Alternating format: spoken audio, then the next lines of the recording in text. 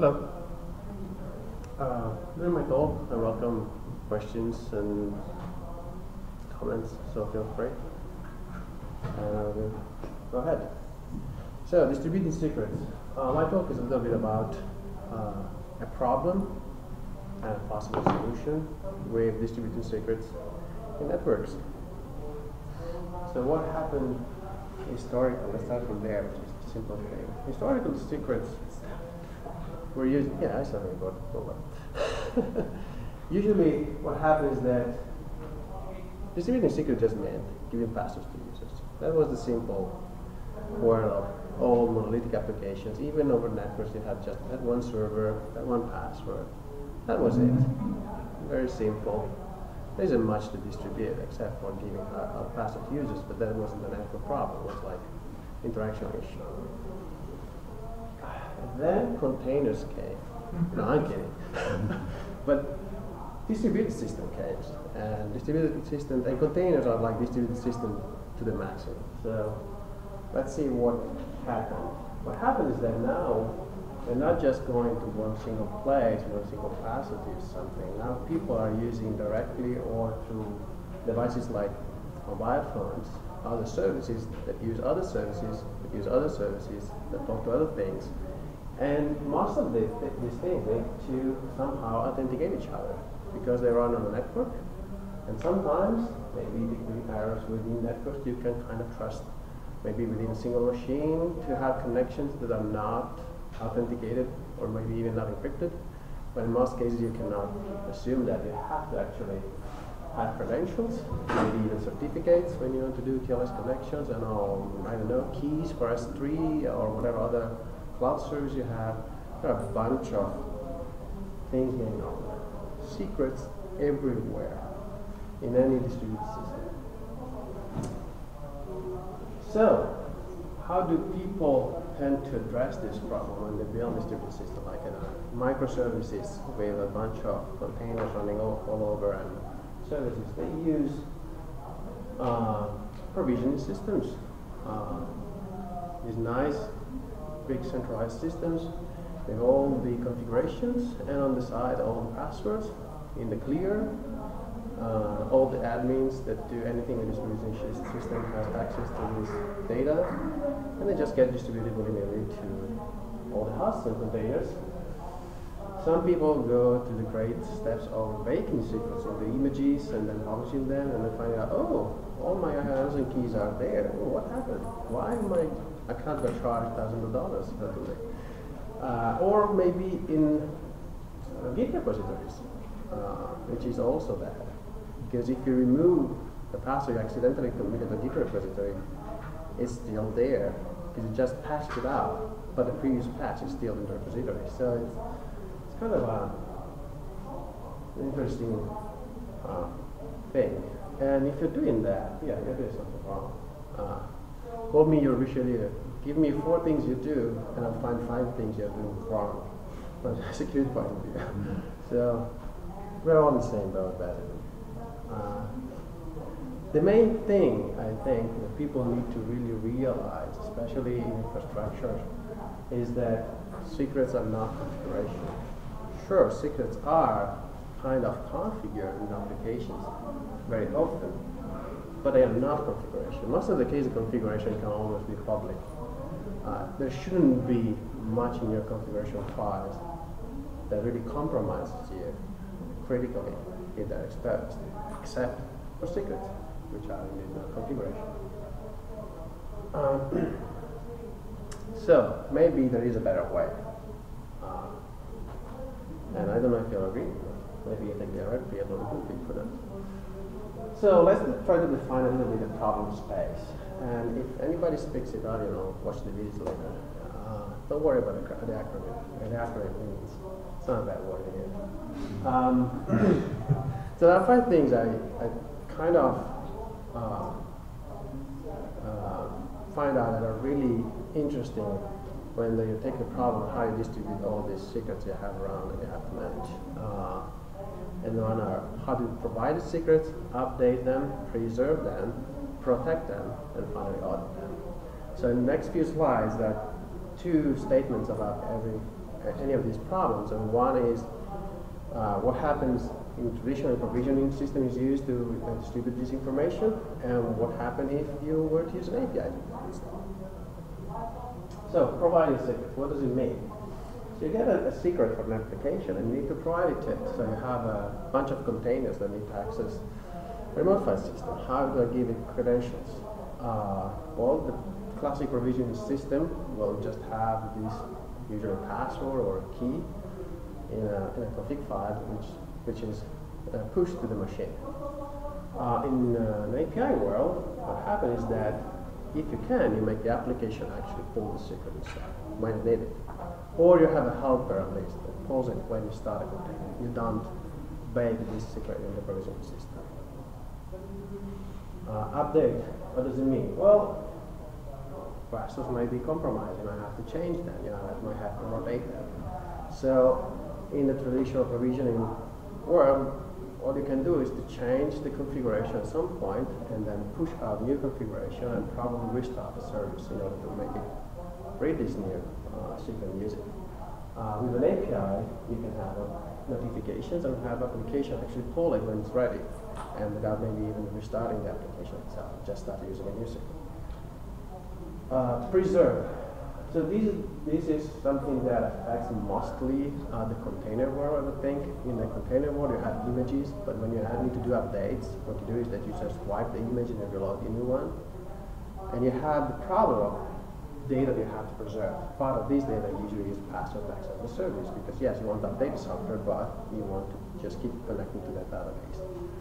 And so, again, you need to have a way to either preserve these credentials in a way that when the container is started, they are still there, or you need to inject them.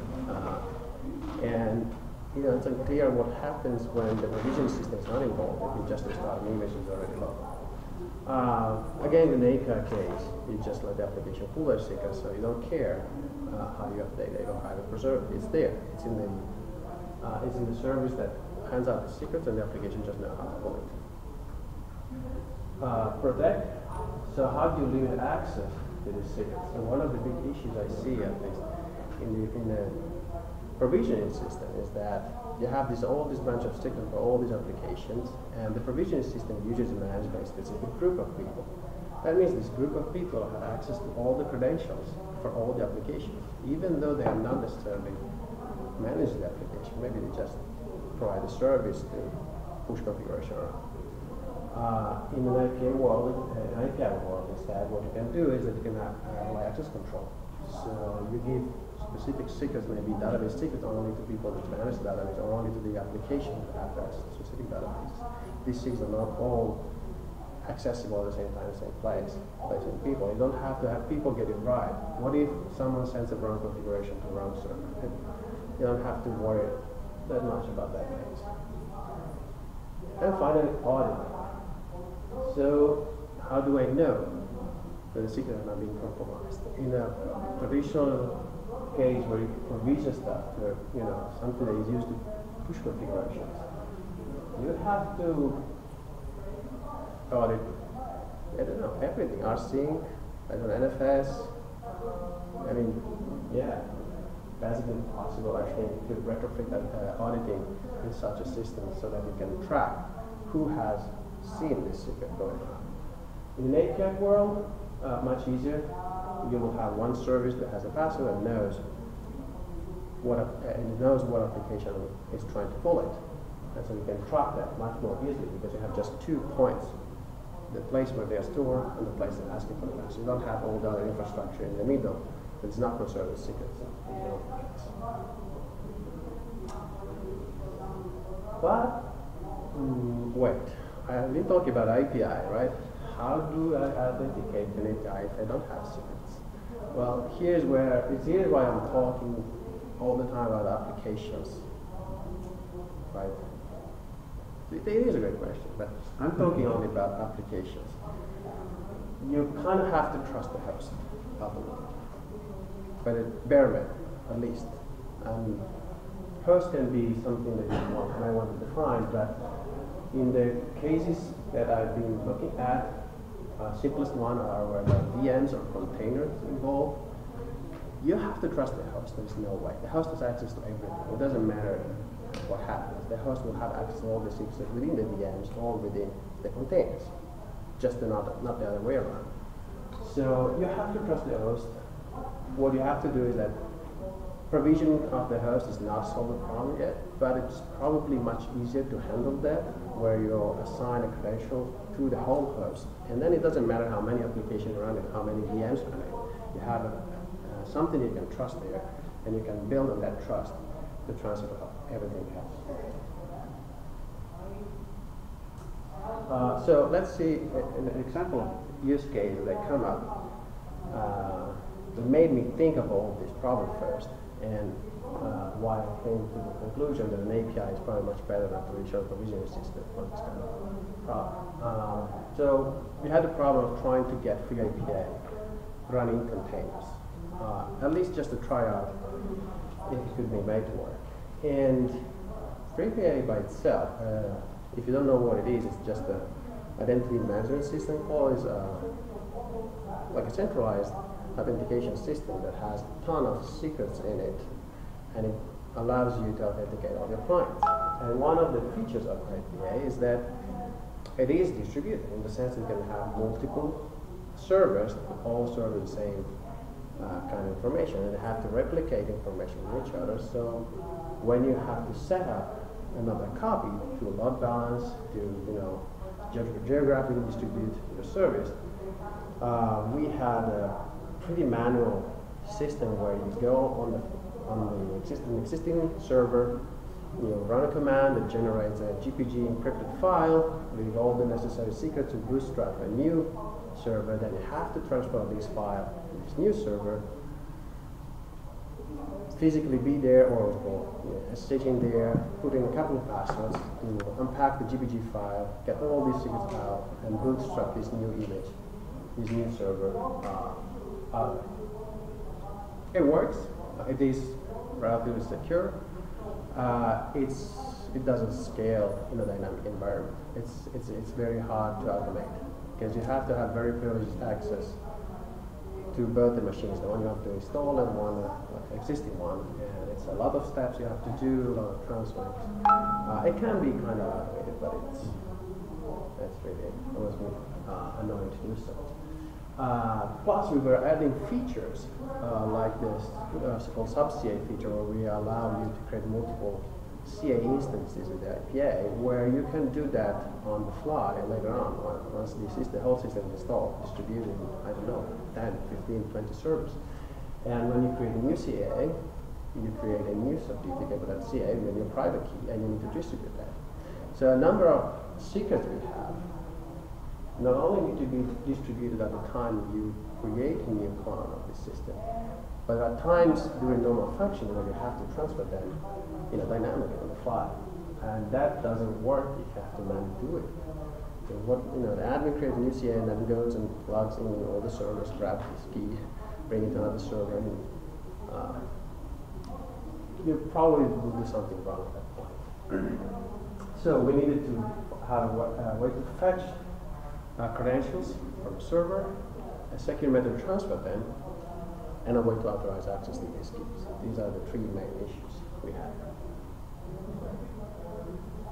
So what do I need to be able to perform these actions? Well, I need an API and a service to distribute it. I cannot do that manually. I really need a service to do that, an API I can talk to. I need to be able to encrypt this information at rest and in transit. I don't technically need a REST API, but these days everyone does API, right? And I need especially a modular design, because while thinking about these things, I kept coming across other similar problems in similar applications, not necessarily a free API, but containerized applications that have this kind of problem. So I wanted something that was modular enough that it could be easy to extend and use it in other situations. And while thinking about things like OpenShift, for example, and other services that are not just even infrastructure, but go all the way to a user and have multi-tenancy issues. There was also the issue of being able to proxy around this data and have dynamic access control. So I wanted something very modern. And so I decided to build a prototype, and this prototype was meant to create a basic functionality for free API, so we could use it in there, but also explore the problem space. I wanted to build it as an HTTP server, mostly because the container Kubernetes Docker DevOps world is really involved with HTTP, and it's kind of the new IP transport of the real world. But I wanted it to be able to use a Unix socket, because I want to be able to use it locally without exposing the service to that if I don't have to. Next problem was, how do I make sure that when I transfer secrets, I can do that securely? It was specifically important for various reasons, and so I started looking at what I could use to encrypt data over the wire in a way that wasn't invented by me. And I implemented JWCrypto, which is another project that just implemented the Jose standard now. It got standardized while I was building it. And that's just a way to use JSON and a bunch of primitives to create tokens and encrypt or sign or both any data you want. So you can have any JSON structure and have it encrypted or signed based on keys you have and transmit it over the network. And also, okay, physics testing.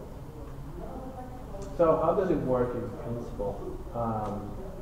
It works as a kind of a pipeline. So the URI you pass in is basically the address of the secret or credentials you want to access.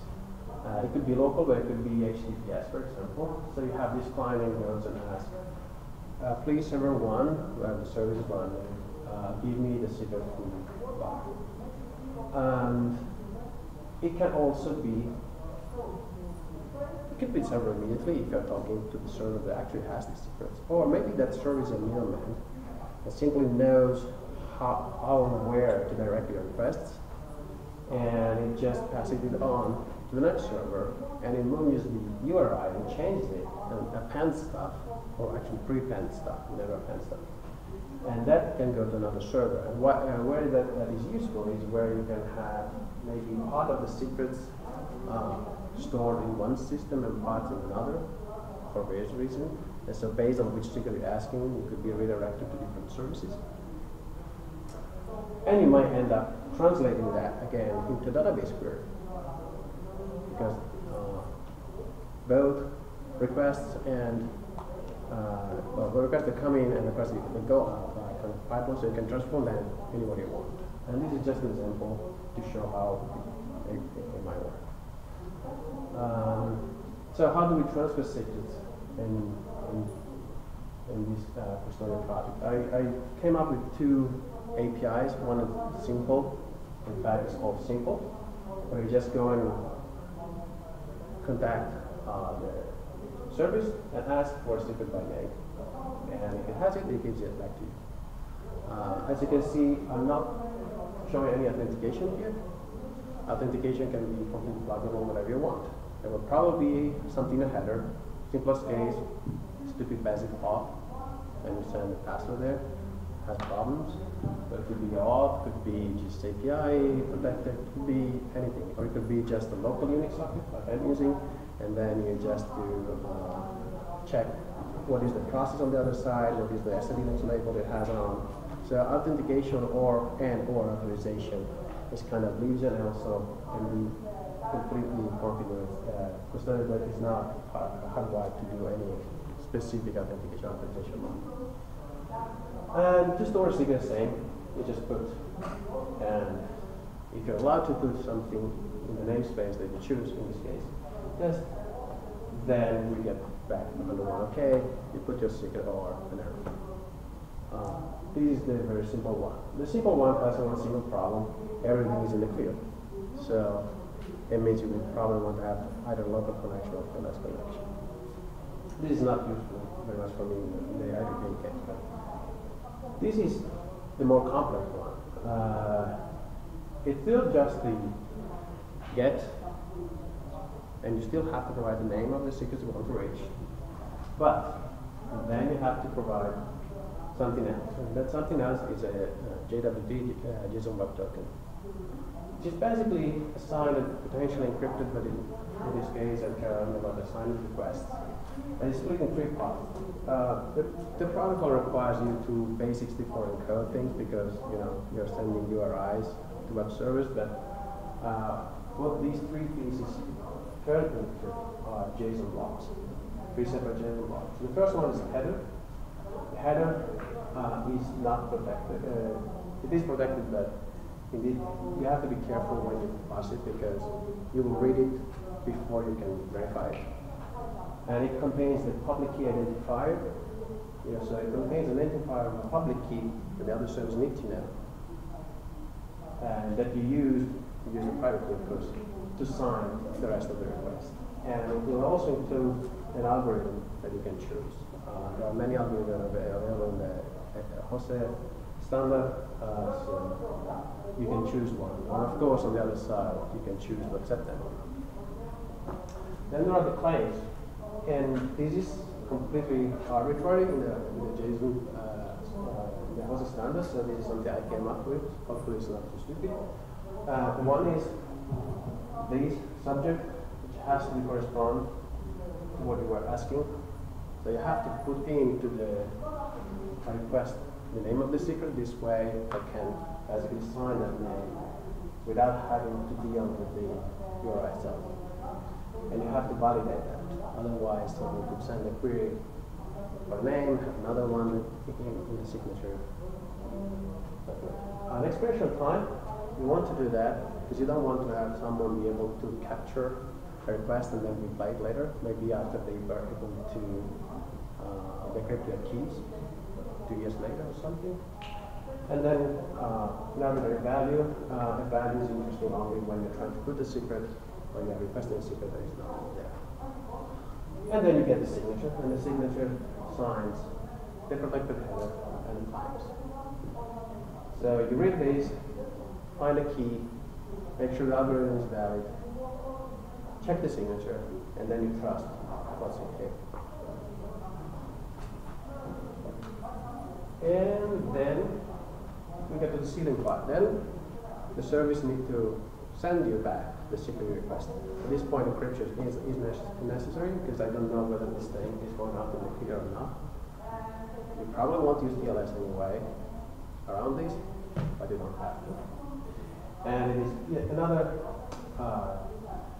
JSON Web Token, but in this case, it's using the JSON Web Encryption. It's more complex, has 5 parts. One is the header, similar to the previous one, although in addition to the signing algorithm, you also have to provide an encryption algorithm. Then there is the actual encrypted key. The whole blob is not encrypted directly in whatever public private key you have, but you create a temporary symmetric key in there, and only that symmetric key is encrypted with your public key. In this case, the service will use your public key to encrypt something that you are able to decrypt your private key. Initialization vector is needed by the encryption algorithm you choose. So if you use AES CDC, you will have an ID. These other things you might not be usually needed. The ciphertext that is encrypted with the key encrypted in here, and an authentication tag to verify that the encryption was actually valid. So it is authenticated encryption in this case. And that's it. So that's for the protocol part. It's basically two tokens, types, and that's it. Now, authentication is done by tokens and headers. Usually in the creating case, you'll see in a different way. And here is how you basically configure them. There's a configuration file for Custodia and JWCrypto, and you can say authentication header. Header is the name of the module. You pass handler, which is a Python module. Potential configuration. In this case, this is one of the example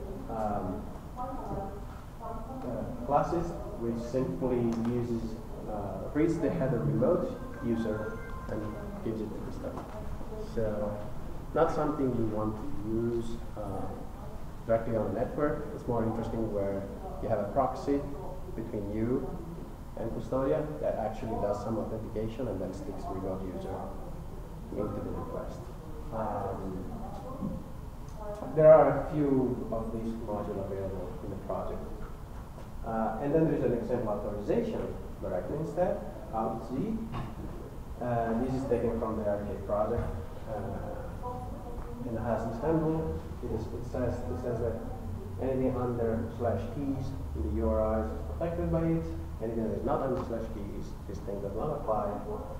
It tells you that the store can use IPA, and there's another directive that defines the store that I'm showing here, and it tells you where the server keys are. And basically, this is used to use the signing and encryption tokens, and where the server can find its own keys to the other back. So, how does it work within IPA in the end? You have one provisioning step, and that provisioning step is storing in the IPA server, which is has LDAP storage, the public key that you want to trust for exchange of key material. Once the admin sets the public key in LDAP, the corresponding private key can make requests and accept and update any of the secrets in the IPA server. And that public key has to be stored in a specific place in LDAP where only admins have access of WAC. Then you can start creating a new server or a replica, or simply a replica is already installed, needs access to a new key. It will send the request, sign to the token I showed before, use its own public key. What the study will do is look up if that key is available in LDAP. If it is available, it will fetch also the encryption public key, because there is actually a key pair in this case. Find out if the secret is available, wrap it up, encrypt it in the encryption token, and send it back. And that's it. How do we do authentication authorization in this case is interesting. In the IPA case, any machine that is running IPA already has a key tab. So there is basically a double authentication system here. One is, in order to be able to even talk to Custodia, you must have a key tab, and you must use GCP authentication against the web server, the Apache web server that the IPA installs. If you are authorized there, then the Apache web server proxies your request to the actual Custodia daemon, which is listening only on the local server. The Custodia daemon will check that the service sending the request has the Apache UID and has the SMS context of Apache, and it will check that the remote user attribute set. Actually, I think it's GSS name because there is no GSOK in this case, and that attribute contains the actual principal name of the key tab that you use to authenticate. That principal name allows you to go in LDAP and search for an entry that has that principal name in it and the two public keys. So it doesn't matter really that you send the public key in the signing token. We only allow you to access the public keys that are associated with that principal. And then we double check that they are correct, of course. Then we check the signature. But if there are the wrong keys, so if you get access to the key tab, but you don't get access to the signing keys, you still cannot access the service and vice versa. So you have to have both the key tab and the encryption and signing keys to get access to this stuff. And that's all of it. Questions? Go. So, if you have two containers that are pretty similar, and you have something on the host, which is Custodia on the host, you trust the host, how will you differentiate? Yeah. So, I can explain a little better with this image. So this one. So that's a good question. So In this case, you can imagine that this one is a local custodial server, and this one is actually a container. So this one will probably be related somehow, if you're using Kubernetes, for example, or Docker, will be related to that in the sense that when they spin a container, they will tell the custodial service, or maybe the custodial service will query, what is the container ID. So what is the socket this container can talk to? So when this container will contact locally on a Unix socket, the local custodial service, there will be no real authentication happening. Because we ask the operating system, who is the UID on the other side? What is the socket that is communicating on? And then we can match that to a container. At that point, this one knows who is the container. And then you can use, for example, a TLS certificate to connect to a centralized custodial service and ask for, give me this secret. And it will augment here, either with the name of a container, or more probably with a label that is associated with a container that the remote custodial service know about. So if you have, let's say, 3 applications around Kubernetes, and a bunch of containers that do, I don't know, WordPress application, a bunch of containers that do run a free API, and a bunch of containers that do something else. Then, when one of these containers contact the local custodial service, they will get a label that is probably, I don't know, WordPress. So when they will ask the next one, they will put WordPress here. Now, this other one will know that this custodial server can ask for WordPress secrets because it's one of the hosts that is allowed to run the WordPress containers. And then we'll trust this host that he's asking on behalf of one of the WordPress containers and will fulfill the request. If you have your setup in a way where you have only specific hosts doing stuff with WordPress and only specific hosts doing stuff with free API, and the host that your WordPress containers ask with the free API level, the central system can say, oh, well, no, that host is not allowed to ask us about this information, go away. So basically, you have a chain of trust by which you can segment and partition your infrastructure and know to which you can give specific signal. Now, of course, if you're running all the container and all the hosts, then all your trust is just in the host because the host can ask for everything. But that's up to you how to set up things.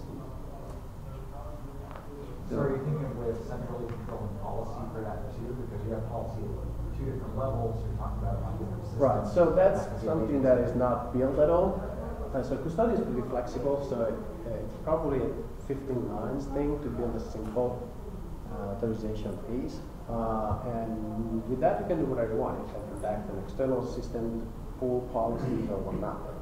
My idea is that if we can share something like this, something like Kubernetes and Docker, Kubernetes already uses ABCD to do stuff, and then you would have a policy on it, and it will be already pushed to the host. So at least the host piece will get that policy as well, and probably get these labels in, and will already know how to label these containers. So this part is kind of simpler, because all you need to do is to associate the container with some sort of label, and then it only needs to know where to go next to ask. The central piece will be more complex. It will have to have some better understanding of who's allowed to do what. But again, nothing impossible, and easy to manage in the sense that you can put everything in a few centralized places, and you manage all the secrets there. Or you can say, nobody can update secrets, only admin from another host, and all sorts of things. But that's roughly the idea, to have a policy system. So, in the Kubernetes, in Docker Kubernetes case, you effectively expect that there will be an instance of Custodia serving a tenant or a pod? Well, again, that's actually the point of the decision. So if you're doing your own infrastructure, you own it up to bottom, then you could just place a Custodia server on the host and be done with it. Everything just go to it. But even in this case, If you're running, I'm sorry, that's a good point. So even in this case, if I have different applications running on top of that, how I can make sure that my SQL server and my I don't know, messaging server, they don't try to ask for the secrets that right. don't belong to. So as I said, if you have a something like Kubernetes or Docker, you will have a way to know based on the socket who's asking you for information. At the very least, you have the user ID of the process that is running, and probably an assignment label. Although in the SQL case, you have to be able to dynamically map them because every time Docker runs a new container, SQL server has a managed PCS label. But on the local system, it's easy to discriminate who's who, as long as you have that information provided by someone or you have an API to request the information. That's the only requirement you have. Or you set up your system in a rigid way so you always get, specific UID, specific MCS labels. That's up to the point. I think it's more interesting in this case, maybe, where you have to actually over the network decide who's who. But I would say that this case is more dynamic because of the local random container can be run, and this case is more about policy. So here you apply the label, and here you have a more rigid policy that associates the label with a tenant. And so if it's only your infrastructure, you're only dividing by application probably. If it is a more complex system like OpenShift Online, where you have actually two parts. You have the infrastructure people, and you have a tenant, and the tenant may have multiple applications. In that case, you may have a three-layer approach, where you have a host system that is allowed to ask something to a container where Custodia is running, but that container is owned by the tenant, which decides its own policy. It's completely different from what the infrastructure policy is for its own stuff. But the nice thing is that this is flexible and can be handled by simply pipelining more stuff. So theoretically, you have a group of containers that represent an application, and each group of containers could have their own Custodia server. They could. With each of them that would decide what they connect to. Yeah, you most probably have just one Custodia service per tenant. Even if you have 10 applications, you just want one because you don't want to have to manage 10 of them. So you will have access control lists within your Custodia service to know what to be for home. So one of the modules I have called namespace makes it easy to split the local database where you have the secrets by namespace. You will have WordPress namespace, database namespace, something else namespace. So basically, these labels will trigger which namespace you're allowed to access.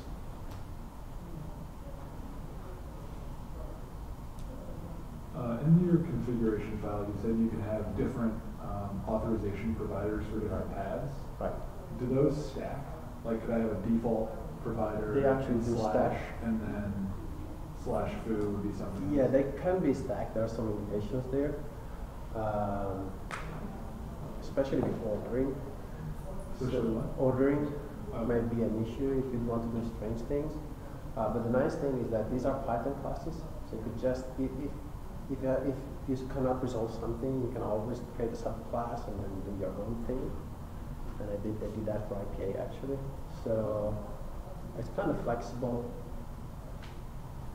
Up to you how you want to configure it. You usually probably want to. In the IPA case, I actually use two authorization plugins at the same time. One checks the UID and one checks the remote name header.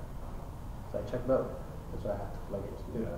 Okay, so you Yes, can that. stack those. So if both pass, you're in. If either fails, you're out. Okay, cool. Yeah.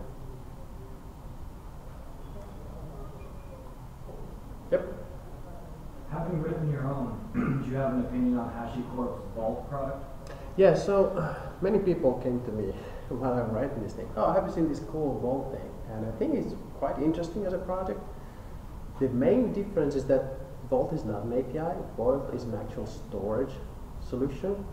It's true that they don't have implement their own database, but it's not like you can proxy through Vault or anything. Basically, it's the final thing. So I see Custodia as something that could use Vault in the backend. So maybe Custodia store all this stuff in Vault, and basically front ends Vault, exposing actually a simple API, because for most users you don't actually care about the admin API in this case. I mean, applications just need to store in a retriever secret, but they don't have to give them access controls or anything like that.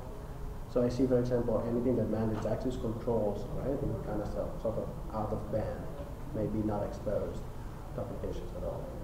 And so yeah, Vault, there is a Vault feature in IPA as well, where we can store secrets. Unfortunately, same name, and they're coming out at the same time. But they both do the same thing. They actually do the final step of storing something somewhere, but they don't have any of the pipelining feature.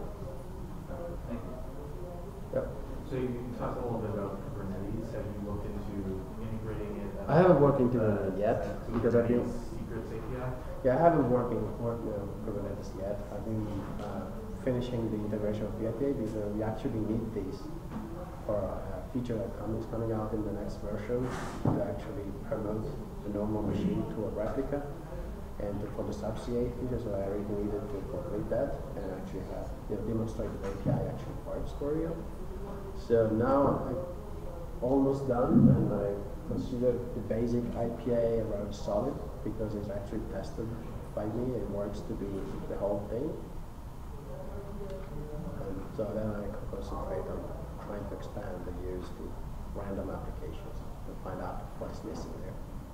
So yeah, the plan is to look at probably building a module in Go so they can be embedded whether in Docker, Kubernetes, or what you have, and yeah, work my way in there.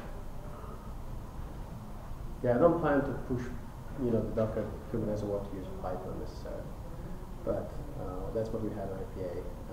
The core is simple, so translating it to something like Kubernetes should be relatively easy. Will the plugins be reusable, or you will have to rewrite? Well, no. With the plugins are just Python classes, but the plugins are really, I think the most complex plugin is probably continuous code. So what was important for me is to create a structure that is pluggable, but not make the plugins necessarily complex. Hopefully it works. Other questions? No? Well, thanks.